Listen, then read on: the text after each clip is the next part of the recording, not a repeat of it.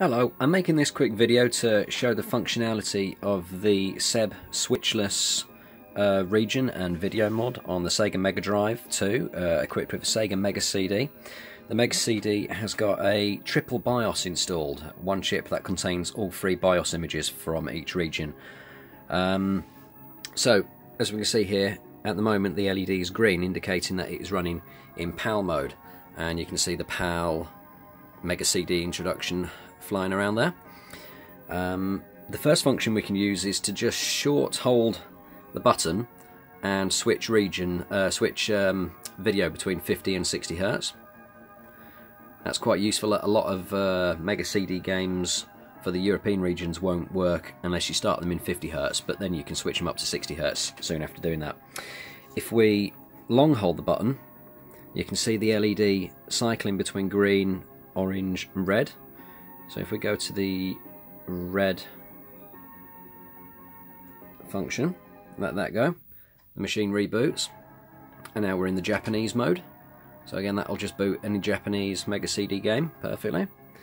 And if we scroll again through the colours, go back to an orange one, that refreshes, and now we're in the American Mega CD BIOS. I've tested this working with games from each region, and again it just works absolutely perfectly. Right, okay, moving on to doing the 32X, making that video compatible with the different regions. Right, now we've got the 32X, that's been modified with an extra wire inside to switch that to between 50 and 60 Hz, matching the Mega Drive and its switchless region mod.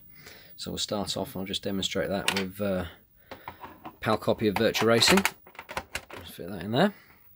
Okay, we start that up. You see it's in the green colour mode, and now the TV should be on.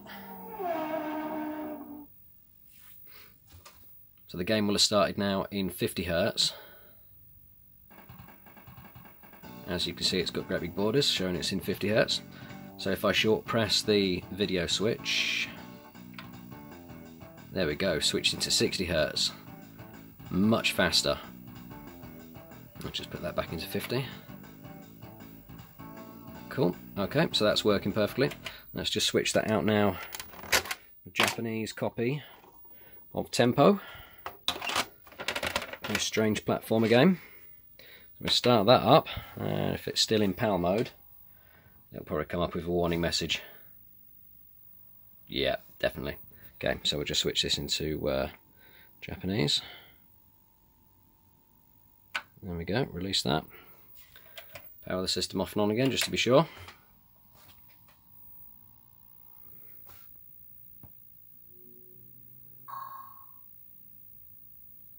Excellent. So you see that's working perfectly well in Japanese mode, 60 Hertz.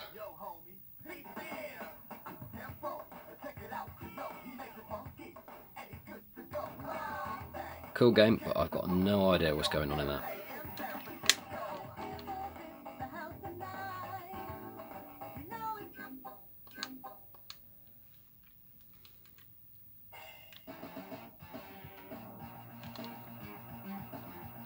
Yep, might just stick with Virtua Racing, I think.